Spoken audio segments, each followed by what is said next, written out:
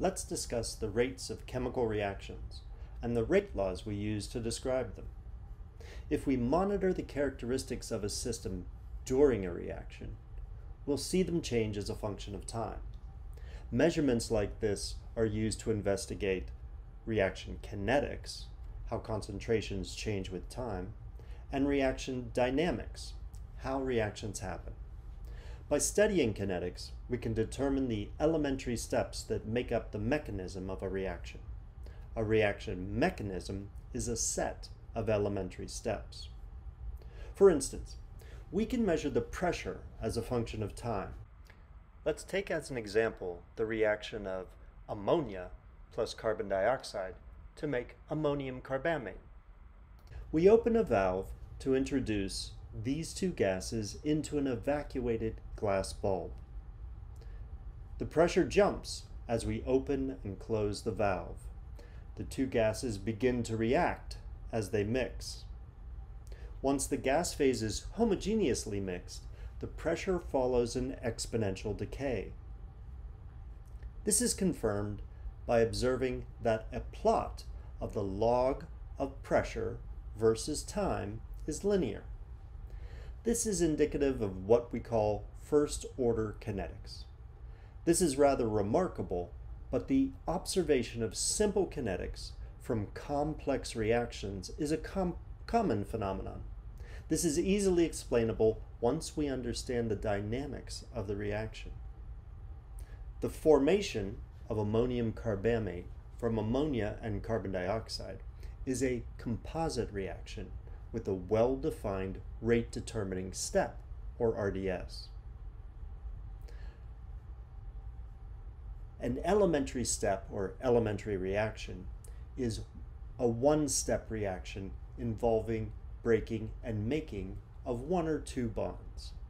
An example of this is the adsorption of CO2 out of the gas phase onto the surface of the glass bulb, a reaction chamber. This adsorption process is an elementary reaction, and it acts as the rate-determining step, the step with the greatest control over the reaction kinetics. It is the step for which a change of its kinetic parameters would have the greatest influence over the overall rate of reaction. What do we mean by reaction rate? For a reaction such as this one that we're looking at, the formation of ammonium carbamate, we could consider the rate of change of ammonia concentration, or the rate of change of the CO2 concentration, or the rate of change of the amount of ammonium carbamate. All of these could be considered, but all of them would have different values because of the stoichiometry of the reaction.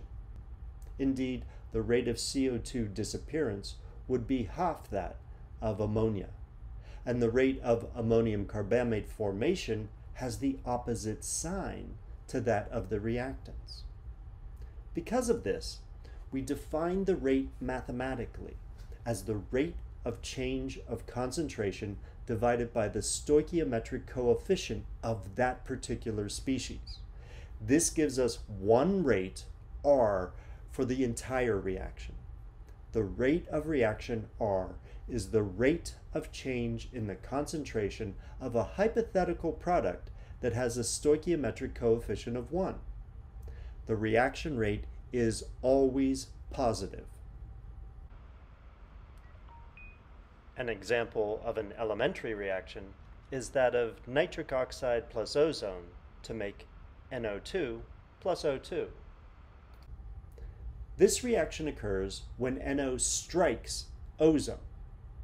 A partial bond is formed between the nitrogen of the NO and one of the oxygen atoms in O3. Simultaneously, the bond of that oxygen atom with another oxygen atom in the ozone is starting to break. The reaction has a molecularity of 2. The molecularity is the number of collision partners in the step. Common values of the molecularity are 1, a unimolecular reaction, or 2, a bimolecular reaction. A molecularity of 3 or common is extremely uncommon. especially for gas phase reactions. The rate law for this elementary reaction is the rate of reaction is equal to K, the rate constant, times the concentration of NO times the concentration of O3. The rate constant is a positive number, and its units depend on the reaction order as well as the pressure or concentration units that are used.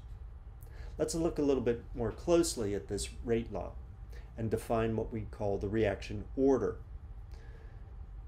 You'll see the exponents here. Those exponents are the partial reaction order of NO is 1. This reaction is first order with respect to NO concentration. It's also first order with respect to O3 concentration. We add those two partial reaction orders to get the overall reaction order of 2. The reaction is second order overall, first order with respect to NO, and first order with respect to ozone. For an elementary reaction, the order of reaction is always the same as the molecularity. The partial order with respect to a specific reactant is the same as the stoichiometric coefficient, and products do not appear in the rate equation. Most elementary reactions have a molecularity of 1 or 2. First order and second order rate equations are the most commonly encountered for elementary reactions. Under certain circumstances, when a reaction occurs from a non-depleting reservoir, such as evaporation from a bulk liquid, an elementary reaction may exhibit zeroth order kinetics, that is, no dependence of the rate on concentration. A composite reaction is a reaction with a mechanism that involves 2 or more elementary steps. Neither the reaction order nor the partial orders with respect to any reactant or product of a composite reaction can be read from the stoichiometric equation.